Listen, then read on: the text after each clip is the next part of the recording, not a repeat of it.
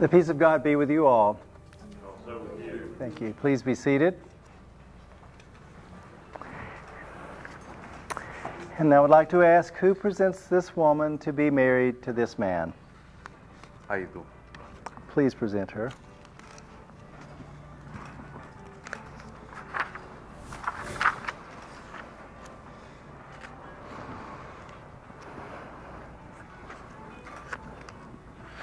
Take her bouquet.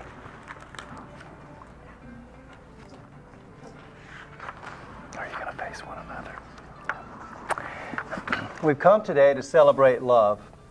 We see it in the faces of Keith and Veronica who stand before us, but we experience it in our own hearts as well.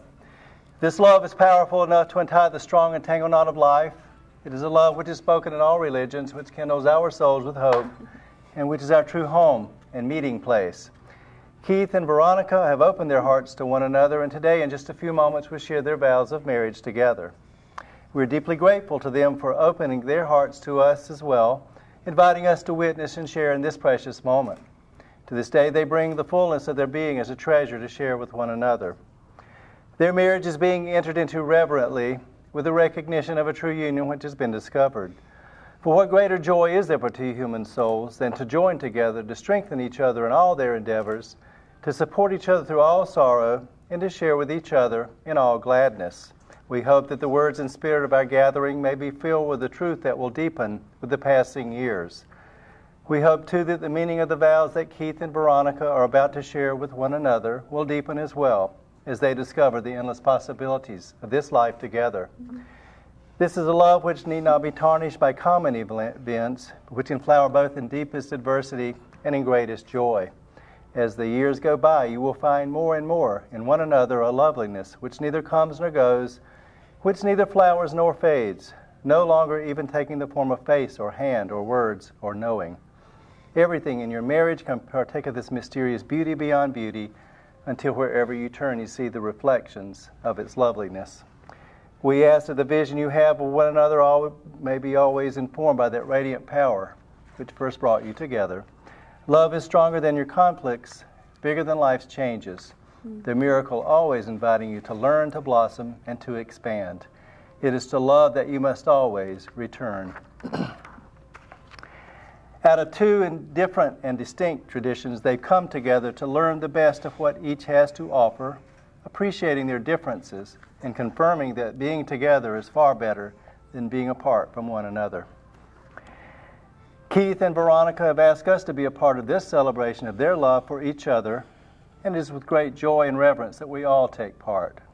They seek to continue to the commitment which does not begin today, but which began in wonder some time ago when they found each other and fell in love. There are many stages and kinds of commitment among persons in our culture, but this one is the deepest and the most sacred that comes out of a clear choice of two people. It is said that love is the communication of the good life. When we find a person who communicates the good life to us and whose answering resonance tells us that we've been sharing something significant together, then we make a decision to continue sharing permanently. Keith and Veronica have found much to share and much to enrich their lives together. And now I charge you both as you stand in this high moment of your lives to remember that love and loyalty alone will stand as the foundation of a happy and enduring home. If the vows you are taking are kept, your life together will be full of joy and peace, and the home which you make shall abide through every unknown future. In this new life together, I counsel you to recall ever anew the thrill of your early love. Cherish always the visions and hopes you have this day, and let them not be tarnished by common events or routine habit. Believe in your ideals for this marriage and diligently pursue them, and they shall indeed become realities. I charge you both to give of yourselves freely and deeply and generously, ever recalling the words of the poet who said, "Love ever gives, forgives, but lives, and ever stands with open hands. And while it lives, it gives, for this is love's prerogative, to give and give and give." I further charge you to understand and constantly strengthen the spiritual basis of your love, recognizing that it is the most precious of all God's gifts to you, and must be nurtured until it attains the state of perfect love, which is intended by God for all people. Keep ever before you the words of the New Testament. Beloved, let us love one another, for love is of God. If we love one another, God dwells in us, and in us shall his love be perfected. And finally, I charge you both to keep your minds and hearts open to the inner working of his Spirit, that your love for one another may become as his love is for us, full and complete in every way.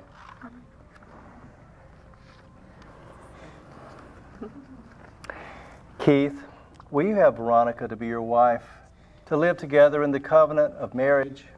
Will you love her, comfort her, honor and keep her in sickness and in health, in sorrow and in joy, and, forsaking all others, be faithful to her as long as you both shall live? I will.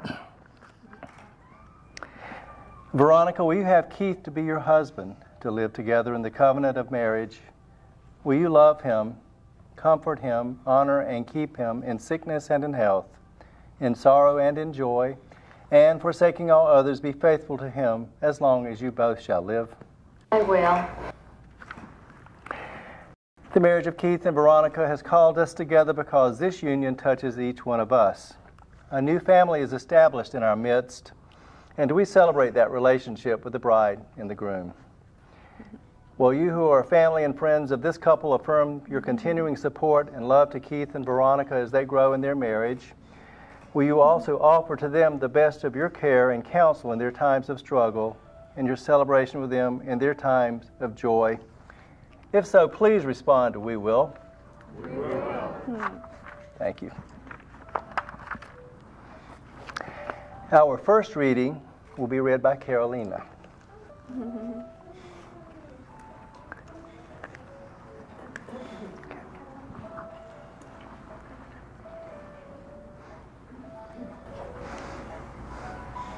The art of a good marriage.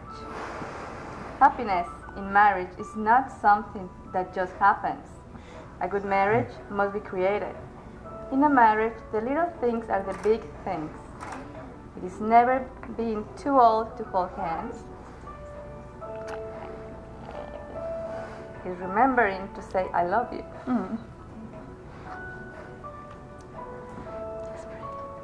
At least once a day. It is never going to sleep angry. It is a no time taking the other for granted. The courtship should not end with a honeymoon. It should continue through the years. It is having mutual sense of values and common objectives.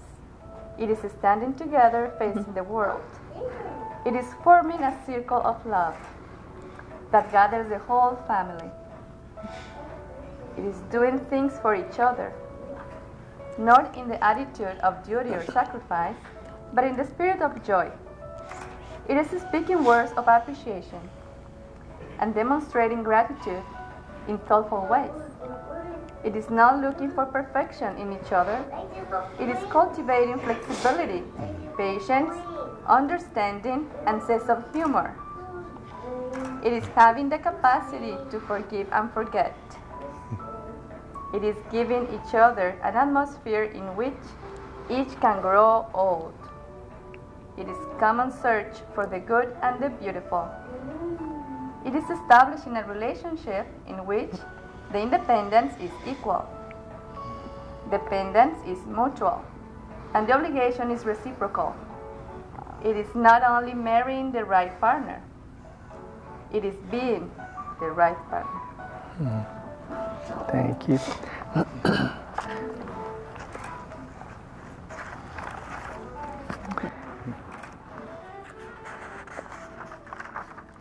And our second reading will be read by Julieta.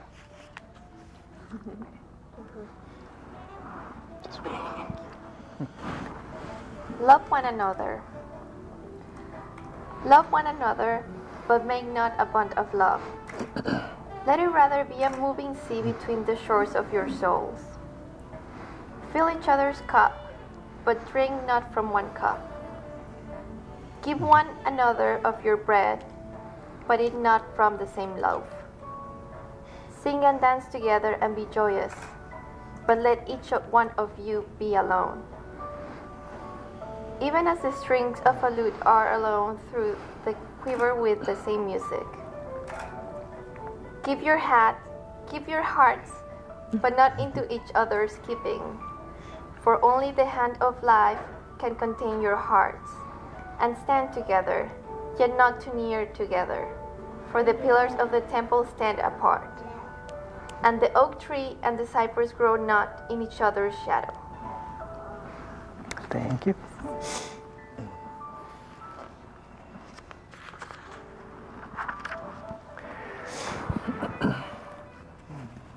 And now, because of the love you share and the assurance that no moral or legal barrier hinders your union, will you repeat your vows after me?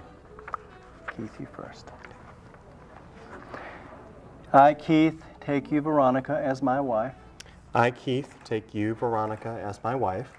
I will be true to you. I will be true to you. In good times and in bad times. In good times and in bad times. I will honor you and love you. I will honor you and love you. All the days of my life. All the days of my life. Veronica. Ready? I, Veronica, take you, Keith, as my husband. I, Veronica, take you, Keith, as my husband. I will be true to you. I will be true to you. In good times and in bad times. In good times and in bad times. I will honor you and love you. I will honor you and love you. All the days of my life. All the days of my life. Got the ring, please. Thank you.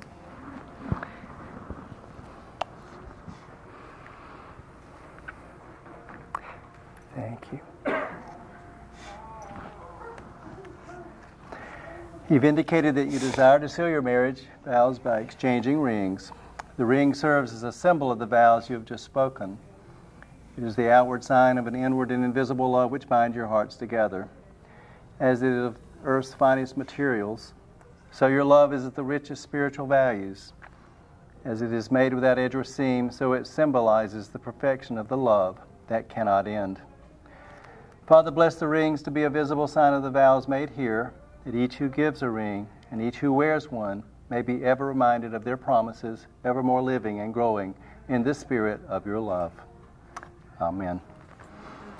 Keith, if you'll take her ring, place it on her left hand and left finger and repeat after me. Veronica, as a symbol of my love for you.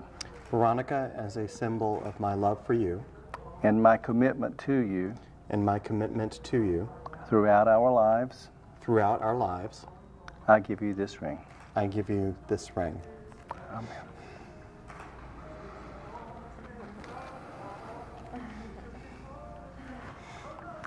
Like that. His left hand and left finger. And repeat after me. Keith, as a symbol of my love for you. Keith, as a symbol of my love for you. And my commitment to you. And my commitment to you. Throughout our lives. Throughout our lives. I give you this ring. I give you this ring.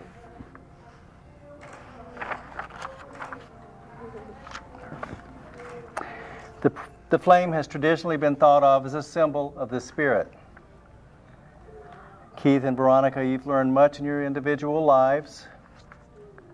Your mothers are both here to bless your marriage, and it is fitting that they have lit the two individual candles.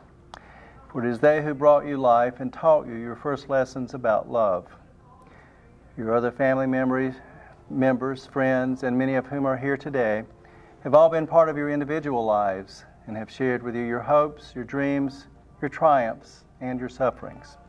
But at some point, the two of you met one another, and something started growing between you that was not just Keith and not just Veronica. There's a special way you are together that's not like with any you've ever been with before. You have a way of sharing with each other, of laughing and joking, that's unlike with anyone else. That special love you felt for one another continued to grow, bringing you to this moment when you are committing your love to one another and building a life together. As the flame you're about to light is not created solely by either candle, so too is your love not the sole possession or creation of either of you. As a symbol of the spirit of love that has grown between you, we'd like to ask you to step over and light the center candle.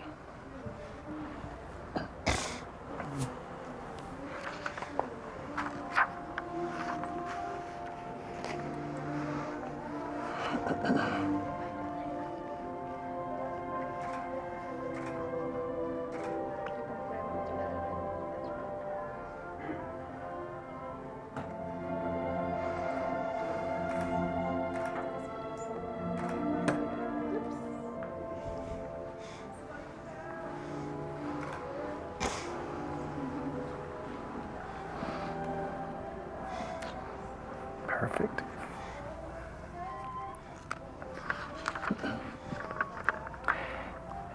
Now you will feel no rain, for each of you will be sheltered to the other. Now you will feel no cold, for each of you will be warmth to the other. Now there is no loneliness for you. Now there is no more loneliness. Now there is no more loneliness. Now you are two persons, but there is one life before you. Go now to your dwelling place to enter into the days of your togetherness, and may your days be good and long upon the earth. Give to one another new experiences of joy. Challenge one another so you may grow.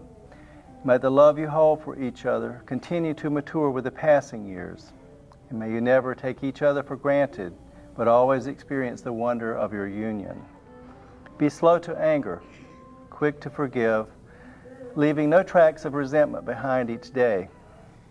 May your love consist not only in gazing into each other's eyes, but in looking outward in the same direction. May your life together be a source of strength and inspiration to yourselves, your families, your friends, and to all whose lives you touch. Amen. Amen. Keith and Veronica, you've consented together to marriage before this company, pledged your faith, and declared your unity by each giving and receiving a ring. And as you are now joined together in mutual esteem and devotion, it is my privilege to pronounce you husband and wife. Keith, you may kiss your bride.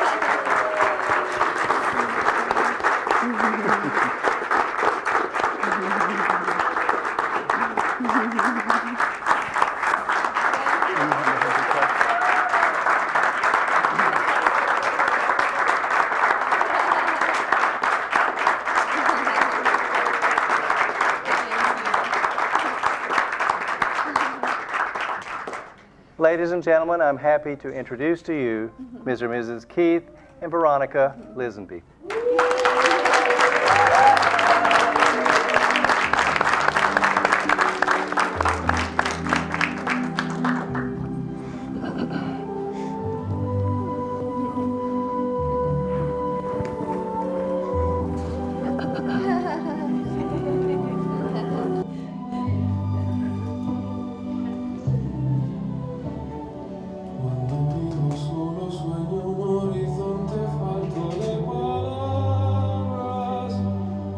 Sombra y entre